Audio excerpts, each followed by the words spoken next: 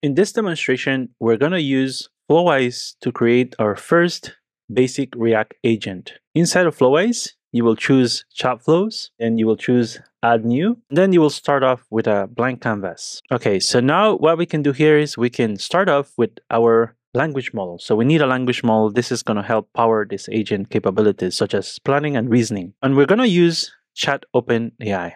So here we have Chat OpenAI. And you should have already set up your credentials.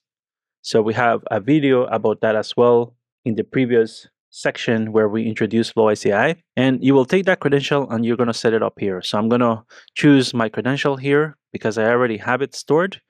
And then for this, I'm going to use the GPT-4o Mini, which is one of the latest models from OpenAI. And I need to use one of the latest models because I want to use the model that has really good reasoning capabilities. But you can experiment with any of these models or different providers as well. So we have this model here, and then what we need is we need our React agent.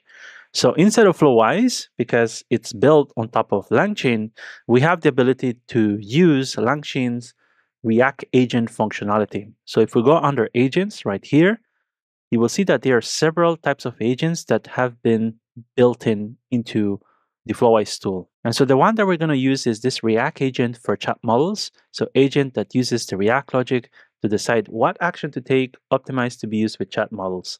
So I'm just going to drag this here. And so now we have two of the core components that makes this React agent. So what I need to do is I need to connect this now. We have our chat model right here.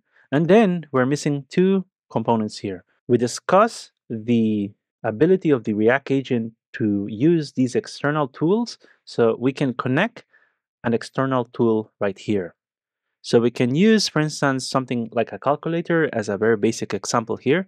So I'm going to go here, and you will see that there's also a tool section.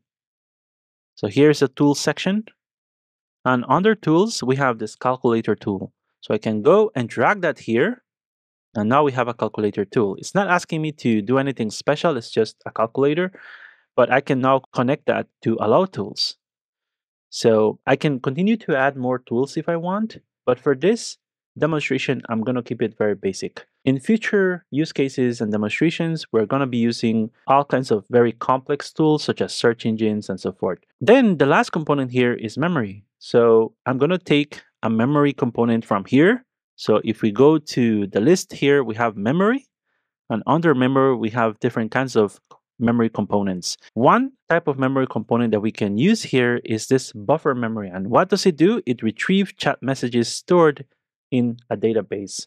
So basically, it's going to allow the React agent to use its chat history if it needs to access whatever information it had pulled already from the external tool. So I'm just going to drag it here, and then I'm just going to connect it right here. We have our memory component, we have our chat model, and we have our calculator. So that's it. We have developed a very basic React agent. And now we can save this. So I'm going to go here to this button. I'm going to save, and I'm going to give it a name. I'm going to call this basic React. I'm going to save this. And the cool thing about Flowise is that I can very quickly test this idea. So we have this chat feature here that I can go and open, and then I can start to interact with my agent. So I can type a question like, how much is 98,000 times? I'm giving it a math problem here. I want the agent to actually use the calculator because that is what it has access to. I'm just going to ask it this question. For problems like this, you really don't want to trust a language model to do tasks like this. So it's going to be very useful for the agent to access this calculator, and it's going to see it. It's going to see, oh, I have a sort of math problem here, and it's going to decide, okay, I need to take these two different numbers and I need to give and provide that to the calculator as some type of input, and then the calculator is going to respond back with the result, and then it's going to have the result, and then the language model will compose a final answer for us. That's sort of what the process is here. So you can see here it says 98,000 times 150,000 is this huge number here.